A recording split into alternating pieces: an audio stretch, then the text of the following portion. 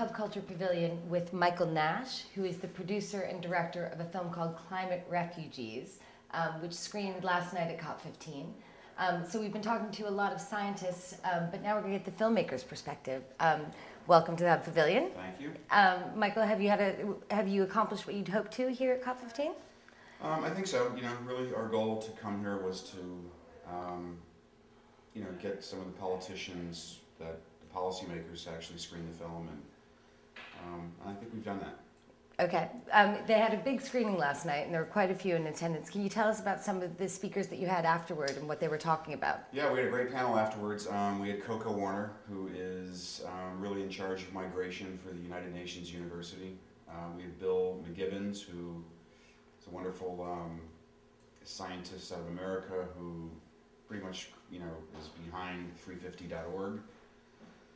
Hans Schnellenober, I hope I pronounced that correctly, who is the director of PIC in Germany, and we had a couple people from the CARE organization. What was the inspiration behind making this film? Sometimes things just land in your lap, and when I realized that the human face of climate change had never really been documented, I just felt a very strong need to really go out there and see what it looked like. And I'd heard that there were more environmental refugees in the world than actually political refugees, and that was a statement by the United Nations University, which I found to be very hard to believe. And I just when I started researching and found this whole kind of, this collision taking place where overpopulation, overconsumption, lack of resources, and a changing climate are now colliding for the first time in civilization. I thought it was the basis for a really, interesting documentary. What message is your film trying to say? What can the average person do to help right now in terms of the... Well, I think the film says a couple things.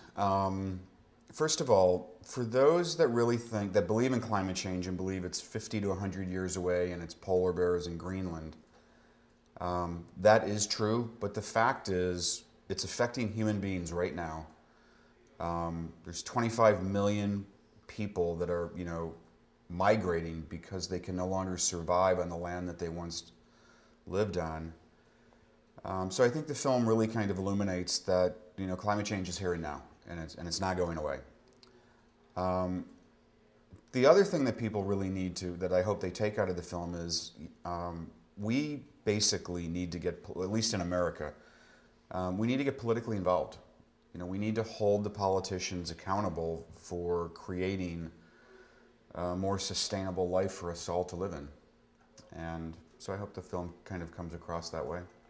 And your film is obviously sort of directed at America. What are your plans for the film in the States? Well, we world premiere in Sundance. And Sundance has given us an 8:30 Saturday night slot in the library, which it really just does not get any better than that. We're very excited about that.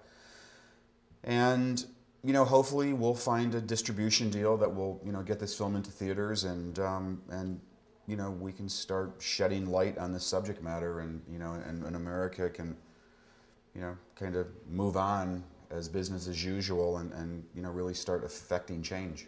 Well, be sure to check out Climate Refugees, which is opening next year all around the world. Thank you, Michael Nash, for coming down. And I'm Meg Thomson at the Hub.